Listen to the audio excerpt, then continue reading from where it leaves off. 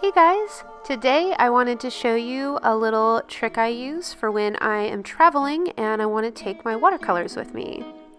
I am going to be making a little mini DIY paint palette since I am actually going to be out of the country here in a few days actually. I am going to be in Europe for the very first time and I wanted to bring some of my watercolor paints. So here I wanted to just show you an array of different palettes that someone can have, especially a watercolorist. And even this koi watercolor set is fairly compact and you can bring it with you traveling, but I really wanted to minimize the space and bring just the essentials.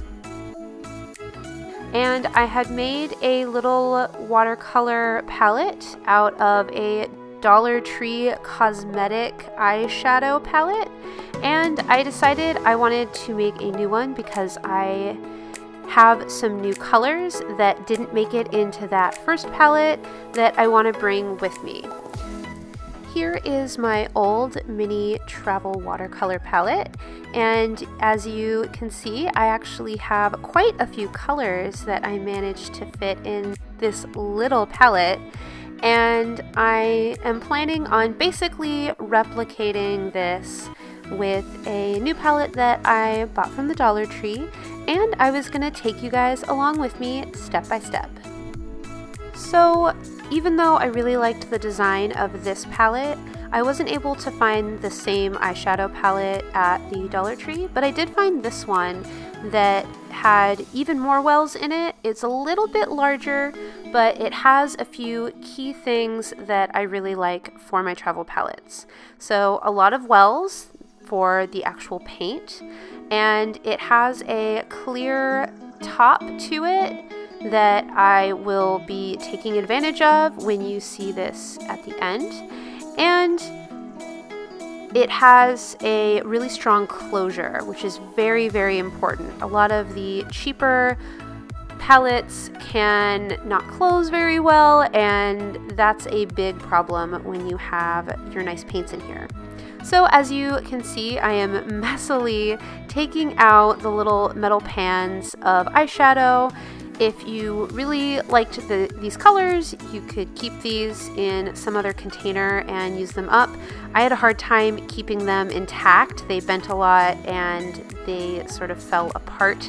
I will not be keeping them, and I wasn't really planning on using the makeup, but if you want to, you can definitely do that. So I used a palette knife to try to get them out, and there's a little bit of glue that I worked on getting out and took off some stickers and things like that, and I tried really hard to clean each of the wells as much as possible. Here you can see I also sanded off the top that had LA Colors or some sort of logo on it so that it is completely clear. And what I'm doing, similar to my old travel palette, is I add a little bit of white paper to the top there where it is clear plastic. This ends up giving you a nice white plastic palette to be able to mix colors on the go.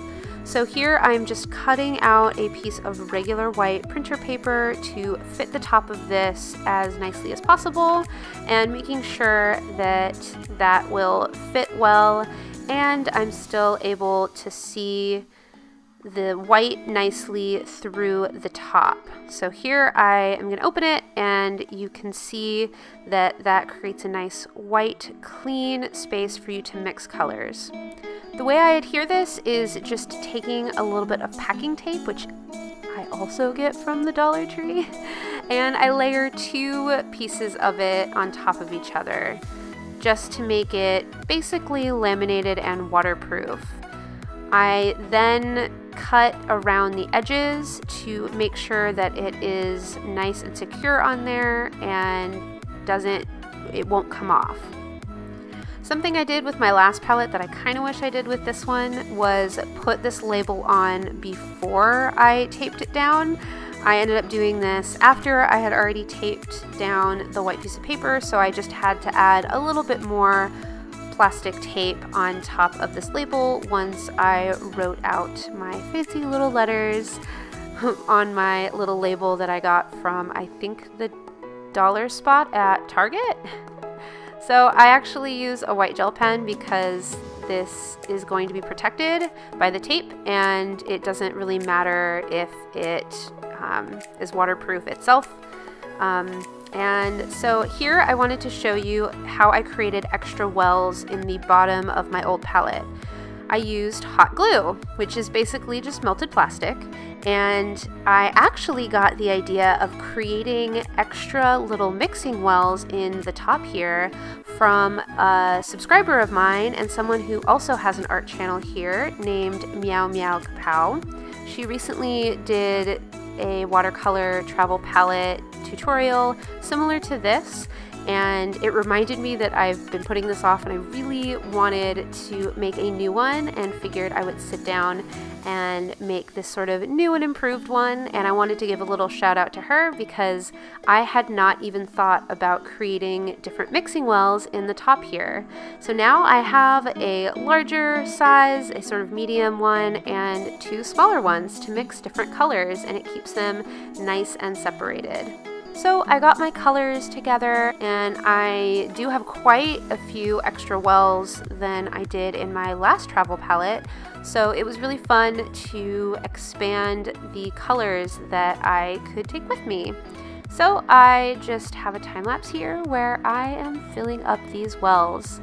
I ended up using a toothpick to make sure that the color gets really nicely into each of the wells and is somewhat level, I guess.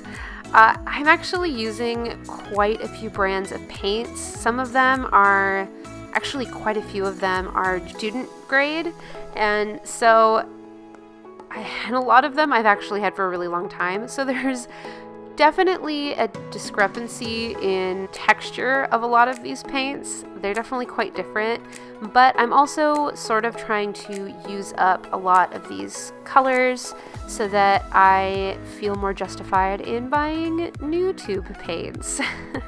I actually even mixed a color in that last row or column.